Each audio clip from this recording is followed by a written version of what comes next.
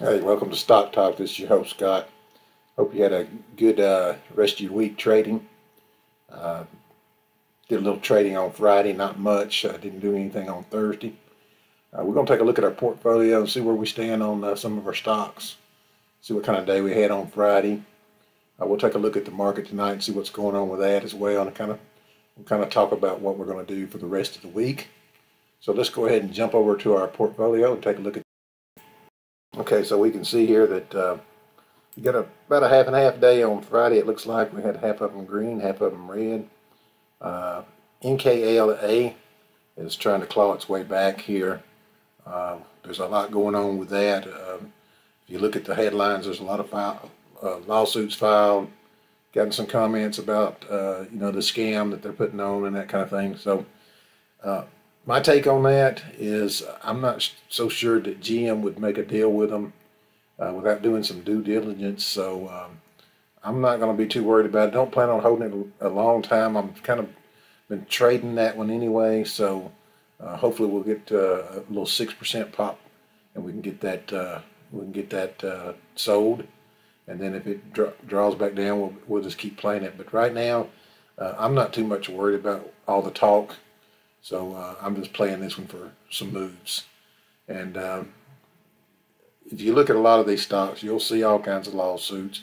Tesla went through the same type stuff too. You had shorts piling on and trying to drive it down, and you just can't always go by what you hear. So I'm just gonna play it and hope they're wrong. And in the meantime, know that it is a risk out there, that there could be something uncovered down the road that could play out, but I'm not too concerned about it right now. All right, EXAS is trying to claw its way back as well. We're looking to get that one up to about 88. That's where it was trading before, somewhere around there. Sometimes going over 90 and as much as 100. So we're gonna just hang on to that one. I like that one. We got a good stake in that one. Got a good stake in that NKLA as well. So we got some good size stakes in both of those. HTBX, that's one of those coronavirus stocks. We're just playing for a pop there. It has been going up a little bit here lately, so we're going to keep an eye on that one.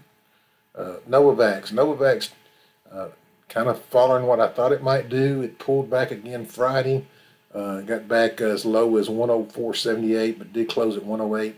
I did pick up some of that Friday at 106.27. So I did add to what I had for 106.27.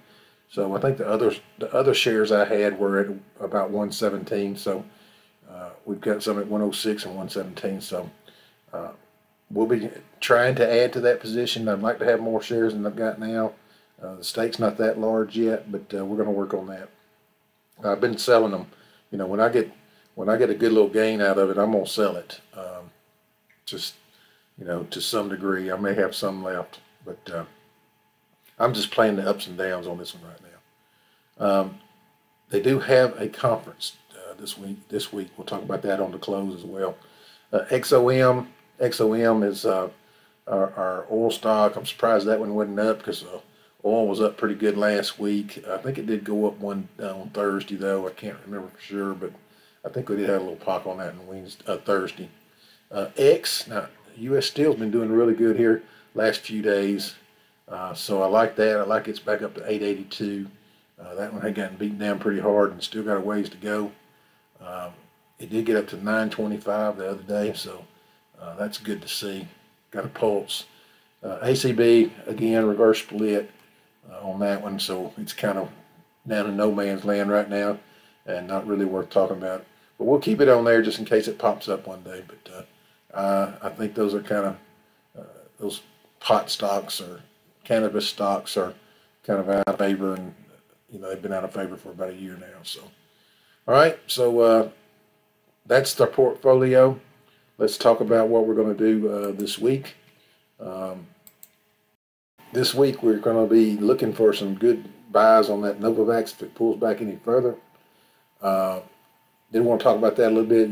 It does have a conference this Wednesday. I think it's the 23rd when it's going to be. I'm not sure what time of day, but it is having one of those conferences where it does the presentation.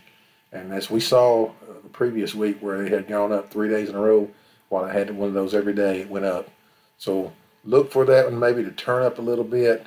It might get a little wind behind its sails on Monday or Tuesday, and then depending on how the conference goes, it may run through Wednesday, and then if there's no real big new news, I don't expect this to hold any kind of big gains, but hey, you never know. It may be something that just keeps it going. Who knows on the news. But I'm going to be watching that one. I'm going to try to add to it Monday. Could possibly sell the ones I bought for 106. I think we're up a little bit on those already. So we'll be looking for that. Did want to tell you that we are at about cash. We're at 42% cash, so we're sitting real nice at the cash level. We did go ahead of our. We were behind the three markets: S&P, Dow, and the Nasdaq. The only one we were really behind on was the Nasdaq, and we have passed it now by a long shot. So. We're doing way better than the markets. We're doing way better than the banks, the CDs, all those things. So we're having a good year, thanks to some NVAX. And even though NVAX took a big hit mid-year there, not too long ago here, we did make some of that back here recently. So that's good. We still got a ways to go to make some of that back that we pulled back on, but I think we can do that. And the pocketing money of everything else we've been doing, that's been a real good year. So I hope you're following some of these trades. If not, that's fine. That's your own strategy is what you want to do anyway. But they have been some pretty good trades so far this year. The market's been pretty good. I mean, I don't know how you can't make money this year. It's been a good year. These are easy years to make money. It's the pullbacks that get you. If you can make money in one of those years where the markets are down, which, of course, the markets aren't up too high, so we're doing really good considering. Now we're going to watch for any kind of pullback towards the election as well. We've got the Supreme Court coming into play now as well with the news this weekend. So we're going to see how that affects everything. But maybe take their mind off the virus for a little while. But we'll see how it goes. Just watch the markets. It looks like it's going to be a flat day. Let's go ahead and take a look at that real quick before we close. Go back over there to that. Yeah, it looks like the futures are up. Let me refresh this real quick. Futures were up just barely, though. It looks like it's kind of flat. So nothing to get excited about there. We'll just watch tomorrow and see how things go. So I appreciate you watching. Real important, if you like these videos, don't forget to click the like button and subscribe so you get the notifications on the videos as well. Really appreciate you watching them. Trying to push those subscribers up to 100. If you get the subscribers up to 100, you can actually set up a link to your videos, a custom link. So maybe we can get up to that subscriber level of 100. We're sitting around 85 now, so I appreciate you 85 that are subscribed. Keep on watching. Tell your friends about the channel, and hope you have a great day of trading tomorrow and the rest of this week. We'll get back on here probably sometime Wednesday and talk about where we're at in midweek. All right? Have a great few days of trading. Thanks. Hey, thanks for watching. Don't forget to subscribe by clicking this button right here. Thanks. Bye.